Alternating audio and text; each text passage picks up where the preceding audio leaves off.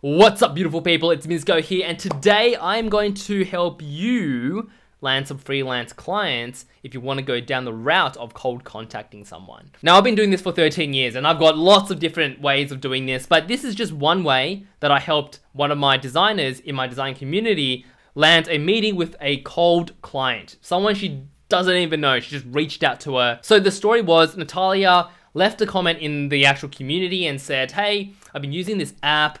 The design is bad, the UI is bad. I really want to put forward some suggestions. How should I go about contacting them? How do I get my foot in the door? So I gave her a few tips. Now, the first tip is to always go down a personal route, right? You want to find the company, but you don't want to go through the website because that's just going to end up in HR or just some random mailbox. You want to go and find the person, the key decision maker in that business that you want to talk to. So the best place, LinkedIn. Jump onto LinkedIn, go to the company that you want to actually work for, find a list of the people that you want to contact because they're the key decision makers, and reach out to them via a message. First tip.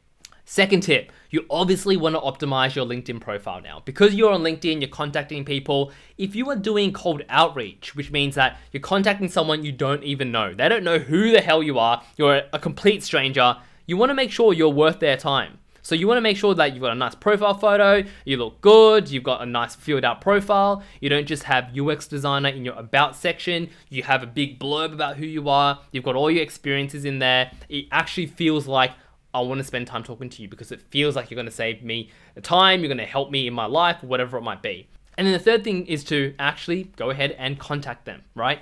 But here's the secret, here's the tip that really helped Natalia land that initial meeting. So I shared with her this exact template that I've used previously with random startup that I reached out to and also landed a meeting with them. So as you can see over here, I'm gonna grab my phone, it's on my phone.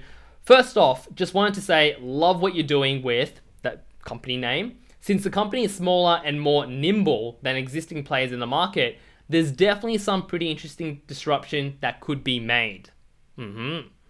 My team, this was when I was reaching out to a client back in 2020, my team, with vast amount of disruptors that have done incredibly well, with a quick recap here, for the first half of 2020, we've also got a form, a zipper, and I sent a link to a few case studies that I have crafted for a few relevant projects that I believe that he was interested in. And then I ended the message with saying, anyways, just wanted to loop in to let you know good work on the ambitious move, and if there's any product strategy, growth, design, or development needed, I'm all ears. That's what I sent to someone, landed an actual meeting, and also an engagement as well.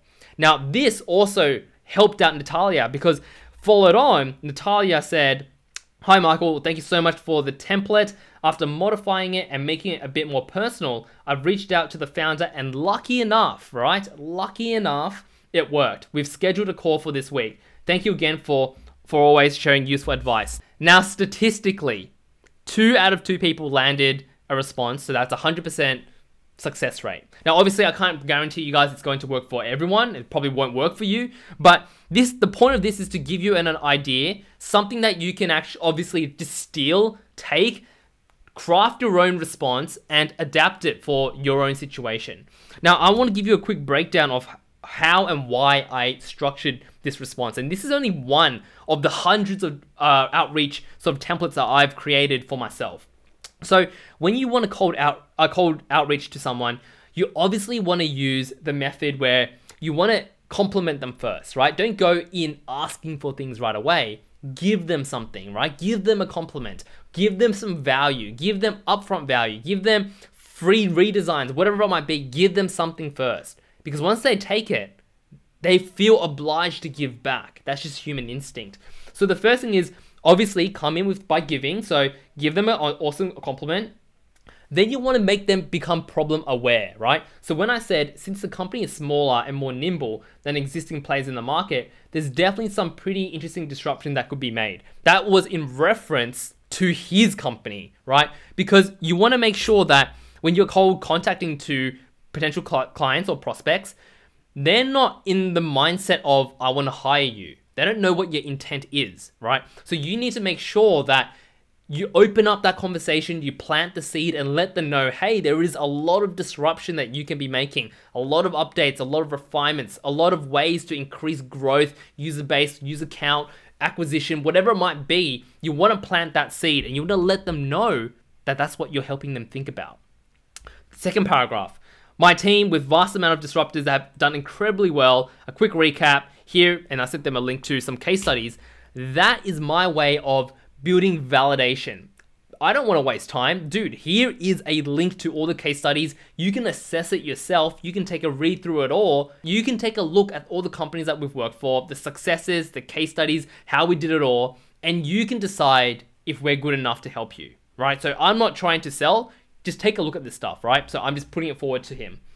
And then I pretty much ended the actual message by just opening up the channels. I don't want to push you into having a meeting right away or anything, which is a different tactic, right?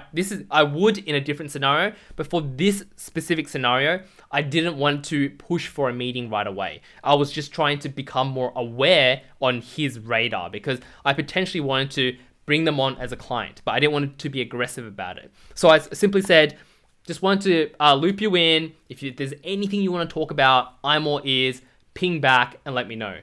Funny enough, the founder actually reached out pretty much the same day when this message was sent and said, I've seen your work around, I've seen what you've done, would love to jump on a call, and we did.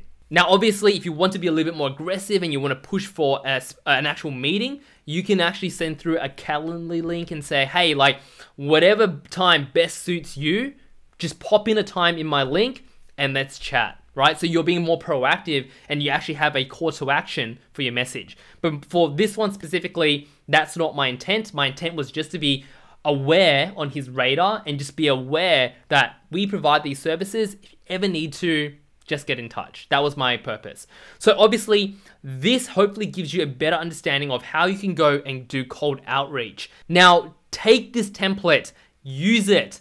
Go land some clients. Now, if you do land a meeting, please, please, please let me know in the comments below because that is going to make my day, guys. And before I let you go, just remember to don't literally take this template word for word because this is obviously how I wanted to execute it. If you want a project with your experience, your background, your journey, you need to tailor this towards what you live for, what you stand for, and your experiences because you can't just copy and paste. Natalia didn't, and she tailored it for her own situation, which obviously landed her that first meeting. So you need to do that as well. Guys, I hope you had a stellar week, and I hope you land a few more clients.